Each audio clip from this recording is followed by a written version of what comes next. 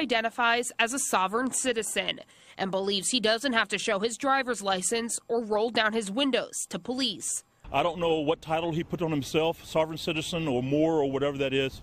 I just know he's a traffic violator that committed traffic violation. A swarm of police cruisers involved in a bizarre standoff that shut down major metro roadways near Northeast 23rd and MLK. Air Comfort Solutions overhead earlier today after a man allegedly refused to pull over or really even get out of the car because he claimed he's a sovereign citizen. News 4's Kate Smith has more from the man's family. She joins us now live from police headquarters. And Kate, they tell us he's a former deputy and a veteran, but tonight he's in jail. Yeah, that suspect not cooperating with police at all. Police say they waited for things to calm down about a half hour or so before the suspect eventually surrendered. A man claiming not to believe in police authority, arrested by none other than Oklahoma City police. He was upset with us for taking him into custody.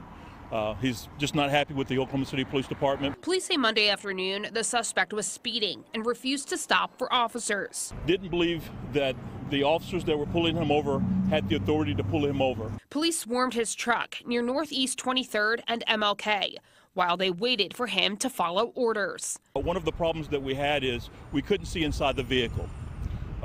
We didn't know what kind of who he was or what his intent was.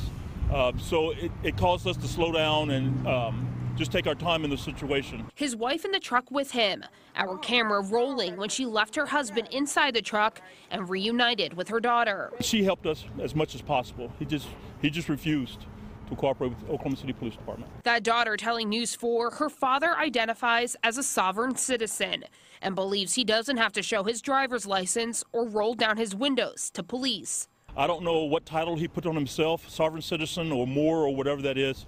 I just know he's a traffic violator that committed traffic violation. That woman also telling us off camera that her father is a veteran and former deputy.